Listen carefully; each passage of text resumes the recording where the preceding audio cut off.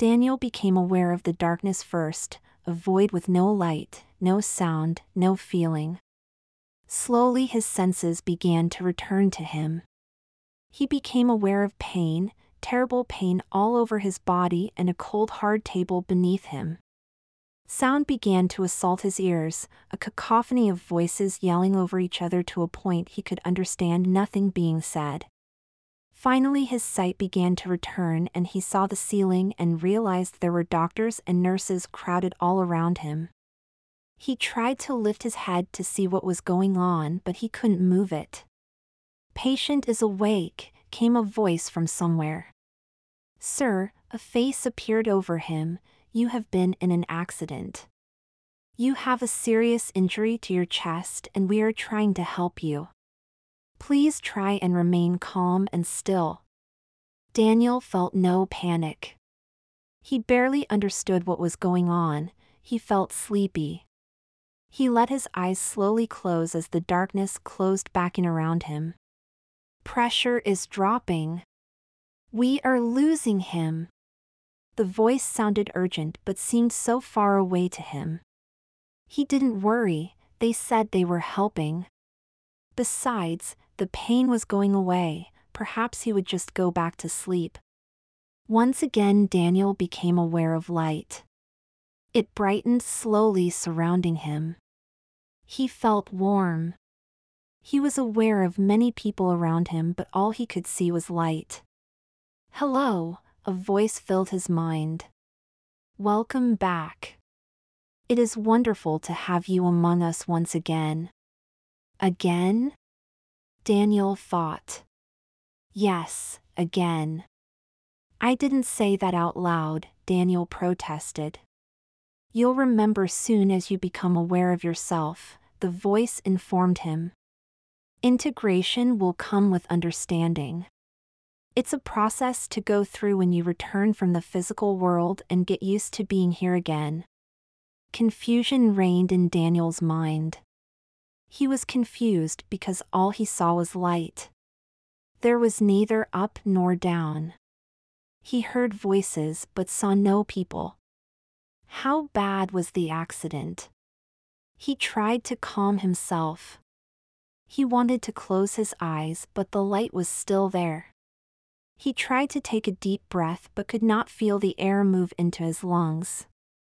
He tried to focus on a single thing and felt quiet surround him. He reached out with his mind and became aware of many others around him.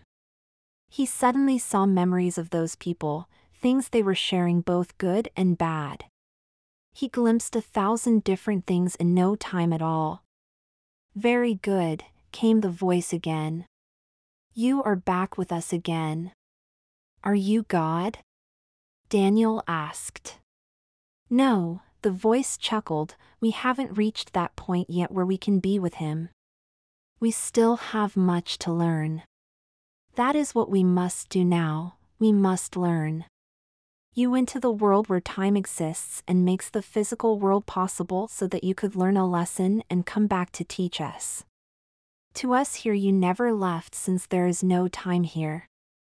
We felt your sudden confusion and knew you had gone and come back. Please, share with us what you have learned." "I don't know what I learned." Daniel was still confused but starting to recall what it was to be in this place. "Share your memories with us," the voice prodded. Daniel started at his earliest memory. He was sitting in his father's lap while being read to. He could feel the reaction of those around him, all enjoying the familial setting. He flashed through his life, sharing his first day of school, meeting friends, graduations, moving from place to place.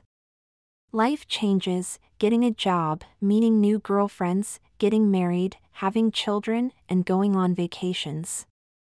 That was all very nice, the voice came again, but it was not everything. To learn we must see it all.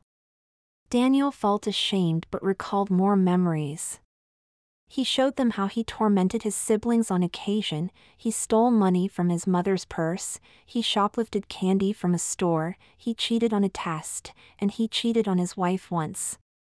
Many other things that he didn't like that he wished he hadn't done were shared with the souls that surrounded him.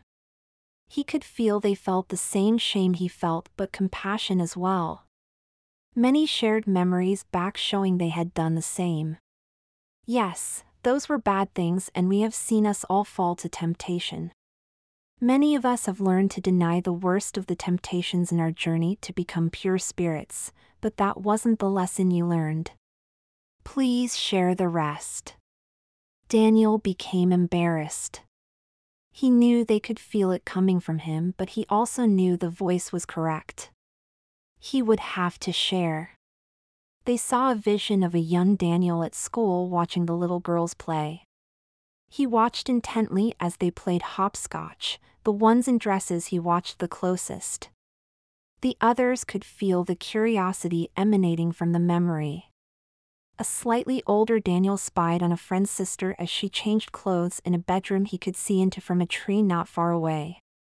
He watched as she walked around in her bra and panty, trying to decide what to wear, holding up blouses and skirts, dresses, slacks, evaluating her options in the mirror she peered into. Next, they saw as a 10-year-old Daniel snuck into his mother's room and looked through the drawers. His heart raced as he ran his fingers through the silky panties, slips and bras. He breathed in the sweet smell that rose from the sachet. He carefully replaced everything and searched other drawers, inspecting the sweaters, blouses, and nightgowns. He turned to the closet and ran his hands over the dresses lined up on their hangers. He lifted the hem of one and stepped underneath. When he heard a door close, he hurriedly slipped out from under the dress, closed the door, and scrambled out of the room. A bit older now, he stood naked in the bathroom in front of a mirror, his penis stiff with excitement. He took a pair of his mother's panties and pulled them up his legs. They felt so smooth and sexy against his skin. The lace band at the waist and around his legs made him even more excited. He struggled getting the pantyhose on, but eventually got them to slide into place. He figured out how to put on the bra and pulled a full slip over his head. Finally, he got the dress on and faced the mirror. He studied himself, looking at his face that hadn't yet begun to sprout any facial hair, and wondered what it would be like to wear lipstick, eyeshadow, and other things, because even without those things now he felt he looked very much like a girl. He tried to walk around in the cramped bathroom, but it wasn't large enough to get the effect he wanted. He wanted to walk about the house, but his siblings might wake up and catch him. He decided next time to find a way to add breasts. He ran his hands over the top of the dress, feeling the material of the bra against his nipples, the silkiness of the slip against his stomach, and the sleekness off the pantyhose against his legs. He felt of himself all over and eventually lifted his dress to masturbate into the sink. He carefully removed the clothes and put them back where they belonged. More images flashed by as Daniel grew older and more adept at getting dressed in women's clothes. He was in all sorts of bras and panties, pantyhose of different styles and colors. Dresses of varying lengths adorned his lean body. Sometimes they were the clothes of his mother. Other times he raided the drawers and closets of other women who hired him for babysitting jobs.